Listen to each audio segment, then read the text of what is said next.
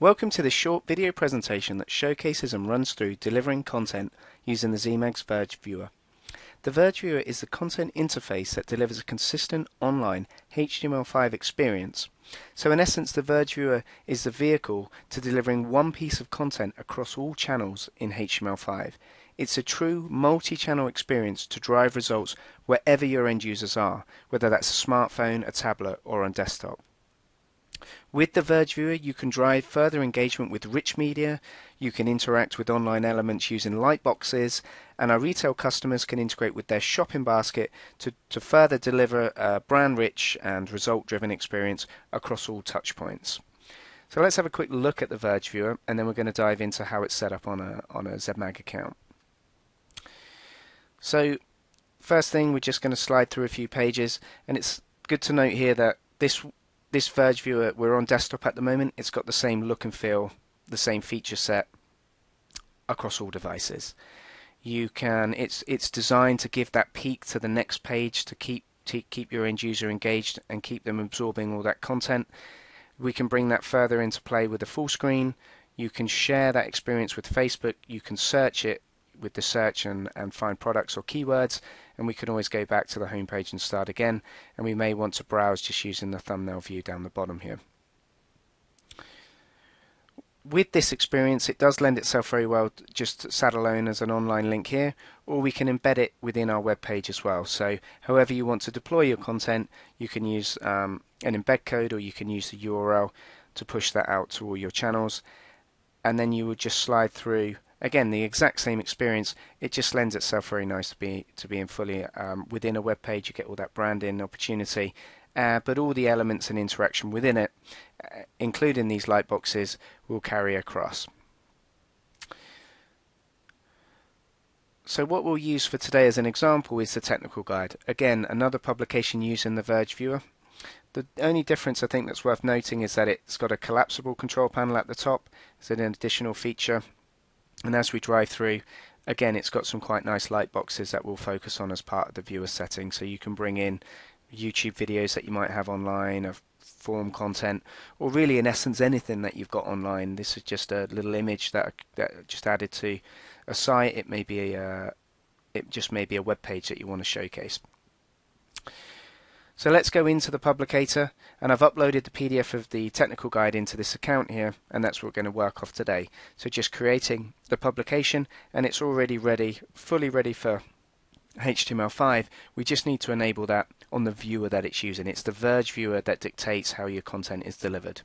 So with that being said, let's look at the viewers, and we see we've got our showcase for Verge Viewers here, as well as the standard viewers, and these are default on the account. The Verge viewers are the HTML5 enabled, whereas the standard viewers are your typical sort of flash-driven page turners that are also available on the account. The standard viewers would be delivered in HTML5 on mobile, but they would be flash on desktop.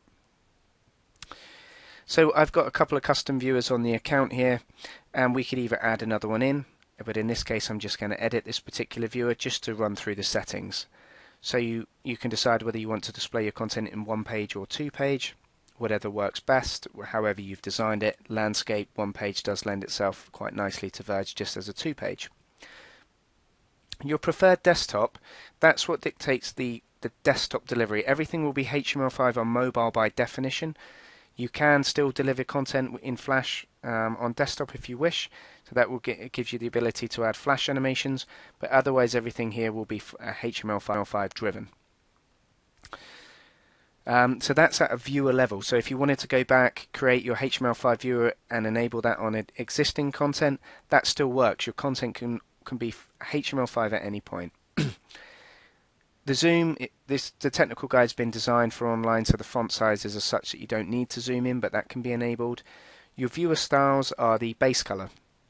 So it's the color that the viewer scheme's working off.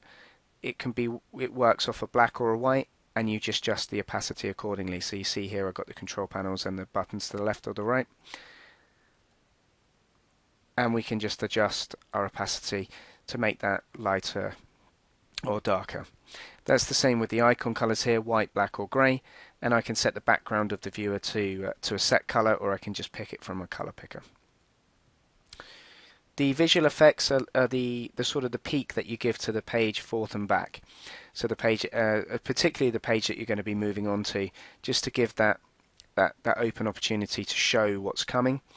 That can be adjusted in the viewer. How much of that page you show and how much of that peak you give is set in the viewer settings here as an opacity, and whether you want the page to move slightly as you move over.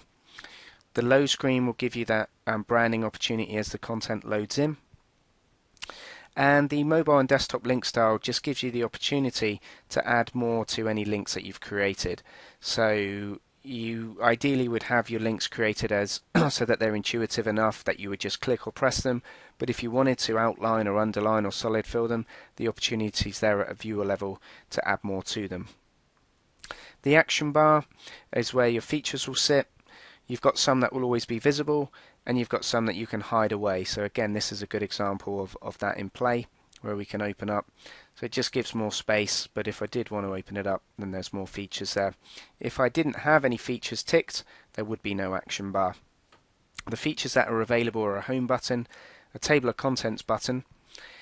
So home would usually go back to page 1, but could go to a web page. Table of contents would go back to a page, but it would be if you had an inbuilt table of contents in that particular publication, which I don't in this case. Search, you can search the publication for any keywords. Share, again, given it's a technical guide, it hasn't got a share feature on, but you can see it's easy to enable, as is downloading the original PDF and bringing it into full screen. And the lightbox that you're going to display any content in, whether it is a YouTube video or a web page or an image, whatever that might be, the size of that and the CSS on that is governed in the viewer here. And again, you can see it can be customized to fit your needs, and we would just save that out.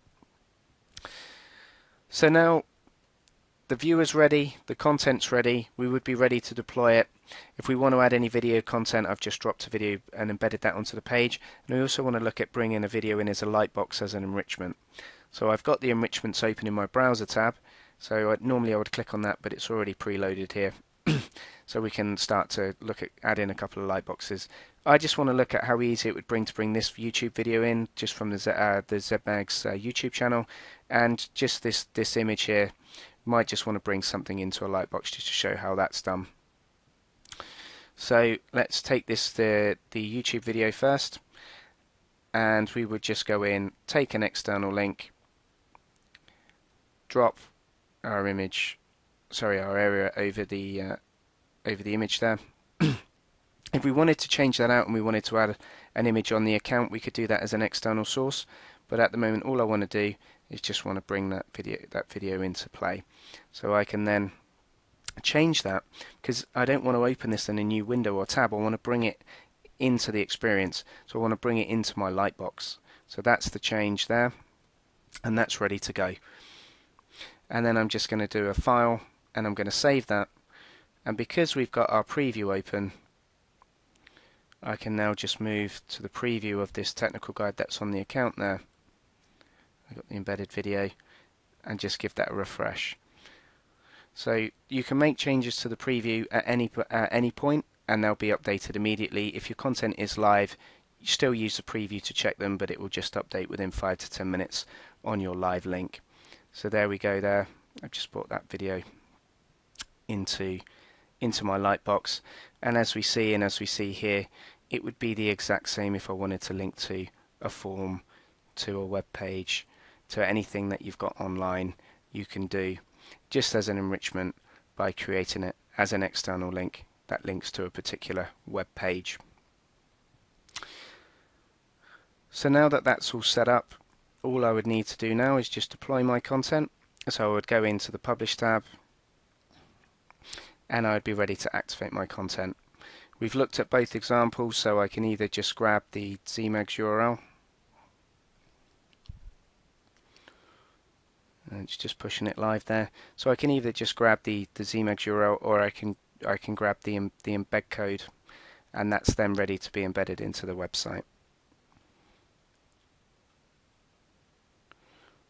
Just while that loads there, if we are looking for additional help, we can always click onto the support page here.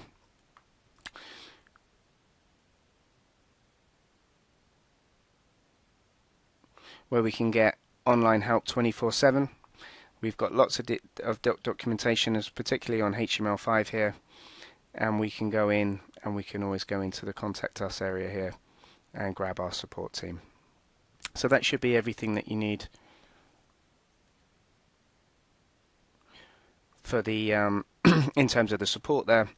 Now that our publication is live, and go back into the Publish tab. We've got the link directly to it here, and we've got the embed code. So this is what we would use just to paste into our web page, so that we could bring the experience into our website directly. Thank you very much for listening.